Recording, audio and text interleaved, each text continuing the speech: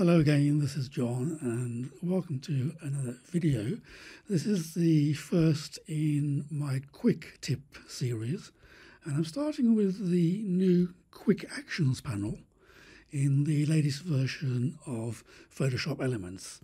And on the right here you can see we have 25 new one-click edits, and today I'm going to use this one called Add Blue Sky, and with a single click you can see what happens. The effect is a little bit strong for my liking, but as we have some sunshine in the foreground, a blue sky looks more appropriate, and the algorithm powered by artificial intelligence is selecting the sky and applying an adaptive edit.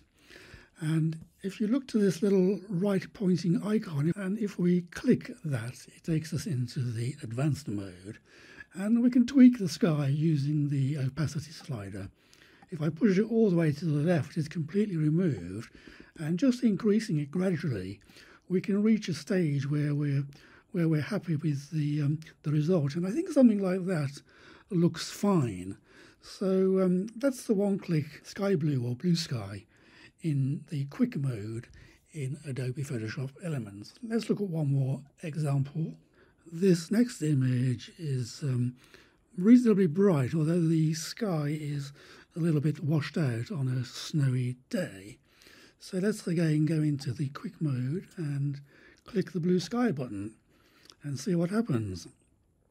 And that does a pretty good job again, even through these columns on the on this monument. It's selected all the sky very cleverly using the artificial intelligence. I'll do the same again.